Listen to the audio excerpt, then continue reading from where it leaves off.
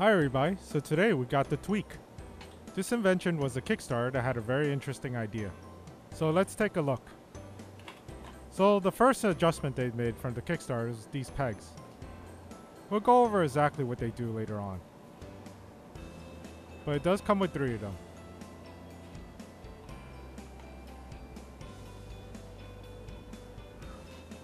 So remove the packaging, you have to just cut the zip tie.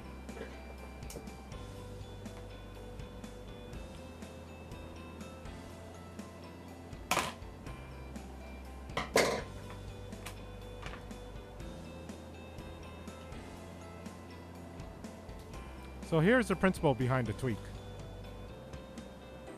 You squeeze this nubbin area, and the tweak will fold upwards. This is so you can avoid touching the food scraps from the sink. So let's test how these pegs go in. It's simple enough, you basically just push it in.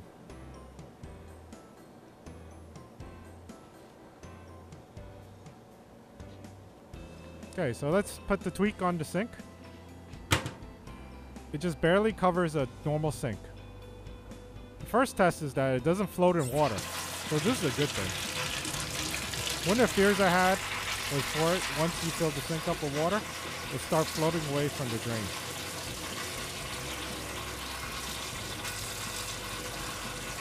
When you squeeze the nubbin, it folds inward to collect the debris.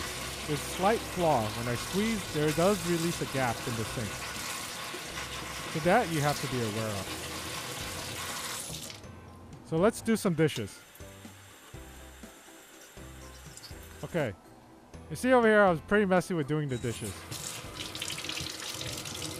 I got plenty of food scraps. So the first problem is, you have to push all the food scraps towards the tweak. This is actually not that simple.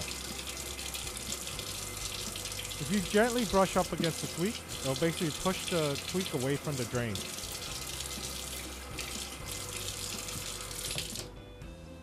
It does hold the debris once you get it on the tweak.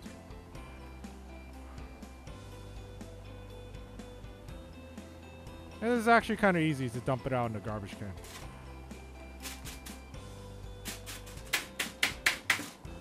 Most food items will slide off. If your hand or a plate brushes up against a tweak, it'll knock it away from the drain.